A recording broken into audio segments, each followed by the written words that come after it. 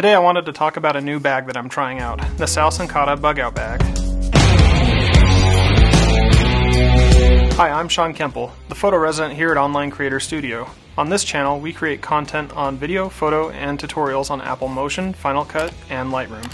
If that's something you're interested in, be sure to subscribe. I want to preface this with the fact that I love my Peak Design Everday backpack, and that it will still remain as my all-around everyday bag. This bag isn't meant to replace that, and is in turn advertised as a working photographer's bag. This is the bag that you would use on an actual event or portrait shoot. There are a couple of pain points with the Peak Design bag that I've had while on a shoot, so I feel like this bag takes care of those problems. The bag is designed to hold 3 lenses. One of the lens pockets is deeper, which is for a lens like a 70-200. It works great with the RF version in that you can even leave it in with the lens hood on.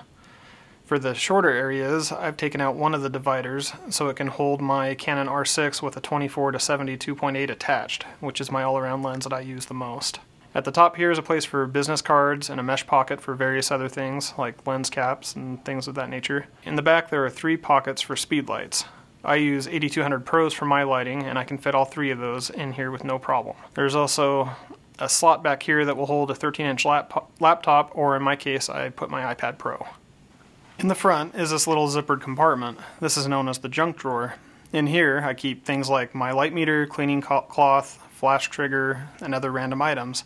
And there's also 2 other compartments here where I keep an extra camera battery and some AA batteries for my flash trigger. Now onto the killer feature of the bag, which solves the biggest pain point I have with the everyday backpack, and that is switching lenses. While working, you'll want to leave the main flap folded over like this. That way, when you need to switch a lens, the bag has a feature called the lens swapper. This little magnetic piece comes up, and you can open it up, and a shelf pops out on the side. Now when changing lenses, you can put the lens in the shelf, grab the next lens, make the swap, and then close it back up. Here it is in action one more time.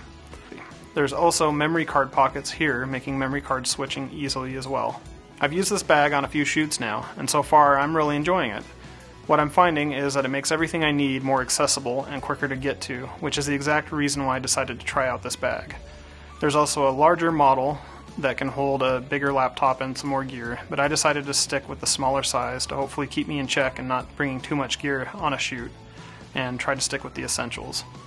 The bag feels like it's made from good quality materials that will hold up over time. It's supposed to be weather resistant, but I know I'd be a little nervous in rain just because some of the openings in the bag seem like water could get in. Overall, I'm glad I found out about this bag, and so far I would recommend it to others, trying to find something that works better for paid work. It is currently on sale for $99, where the original price was $249. I'll leave an unaffiliated link in the description below on where you could purchase it and find out more.